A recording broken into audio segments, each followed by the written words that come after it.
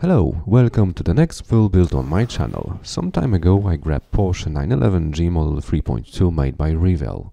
I guess that Porsche 911 wording seems to be obvious, but the rest of the title might be difficult to decipher. So what does Gmodel 3.2 exactly mean? Porsche internally assigned a letter to each model year starting from 1968, which was A, then 1969, which was B, so 1974 stands for G. What is also interesting that the cars until 1989 were all called G models to distinct them from the first generation 911s, which are sometimes referred to as F models. As for 3.2, 3.2 engine was introduced in 1984, so it means that this particular kit represents Porsche 911 from years 1984 till 1989. All parts had quite nice quality, but not the body, which was heavily bent.